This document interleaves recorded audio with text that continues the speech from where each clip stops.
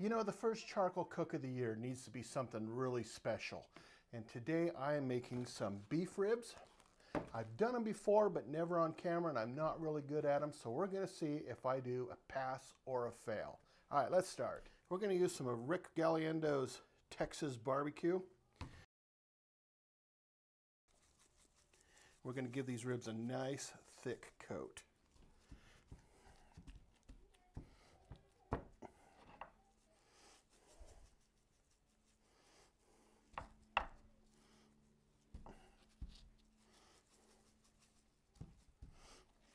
That bottom, the sides.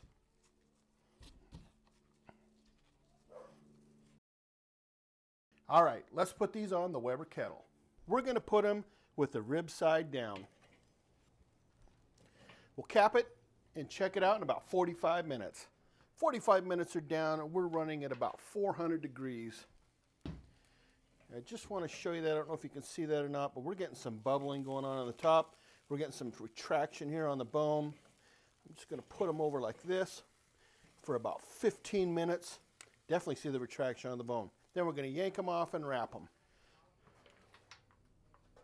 Our 15 minutes is up. We got some more bone pulling away.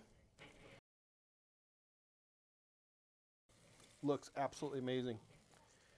All right, let's cover these up. Now I'm going to treat these just like I would, you know, like pork ribs. Take my rib, throw it in there. A little bit of vinegar. I'm going to add some butter to this.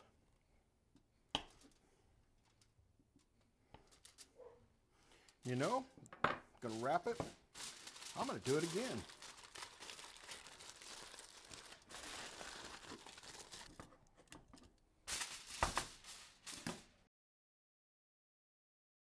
You know, and here's the deal as well. I'm not cooking for judges. I'm cooking here in my backyard for my friends and myself, my neighbors. I don't care. You know, as long as they taste good and my friends want to come back for more, that's all that matters to me. If I were doing this for a judge, it'd be totally different. All right, let's put these back onto the Weber. Right, we're going rib side down again, just like that. Cover it for about 45 minutes. Still cooking at around 350 to 400 degrees. The temp on these ribs are checking in at about 207. So I think it's time to take them off, and let's put some barbecue sauce on them. Let's take a look at our ribs. Oh, that was a barbecue bottle, barbecue sauce bottle. That looks good, good, good. I really like that, even though it was coming in at 207, how juicy it is. And you see this rib pulling back, the bone. You can just see the sauce on there. Oh, look at that. Let's check out this next one. Oh, that aroma. Wow. These ribs, seriously, they have just juiciness written all over them. Got bone, the meat is pulling back on that bone. Same with up there. Excellent. Excellent.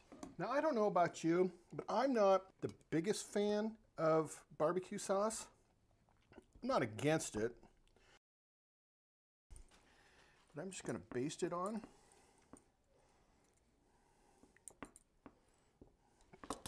And the same with this one. I think that'll give it a nice coating. I think we're going to be okay. I'm not going to worry about the bottom. I'm going to put these back on the Weber Kettle with the bone side down. And we're going to cook these for another 15-20 minutes at around 400 degrees.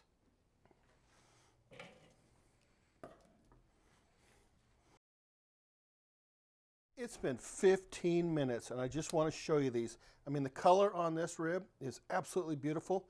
We're going to take the rib off. Take this one off as well. I mean, wow. Gorgeous, gorgeous, gorgeous. All right, it is just you and me and a slab of ribs. These are the beef ribs. We used Galliendo's Texas style barbecue. I mean, beef ribs, Texas style, go together perfectly, right? We use G. Hughes sugar-free barbecue sauce, the honey.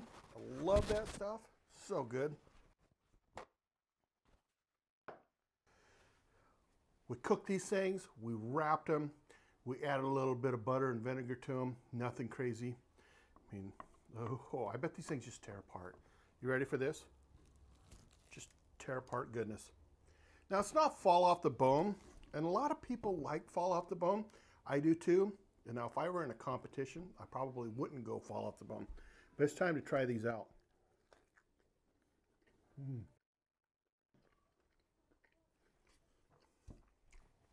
Yeah. Heck yeah.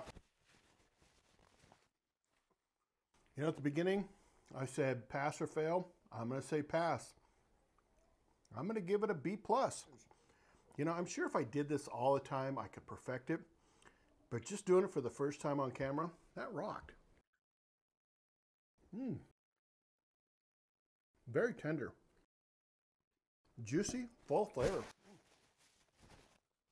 I'm curious to know how you do it. What did I do wrong? I mean, now don't judge me based upon if I were going to a competition. I'm just talking about, here I am in the backyard. I got some friends coming over, or Mrs. Dude's coming out here to hang out with me, or you are, and I made ribs. You know, maybe you don't have any Galliendos or Uncle Steve's or any other rub. Use the 4 seasons, salt, pepper, garlic, onion on these. You're not going to go wrong. These are awesome. Here's the deal. If you end up making these, tell me how it goes. I would really be curious to know. These things are so tender and delicious, full of flavor. If I wanted to go to the extreme, I would put more barbecue sauce on this thing, man. I just have barbecue sauce everywhere. That wouldn't be a bad deal either. All right.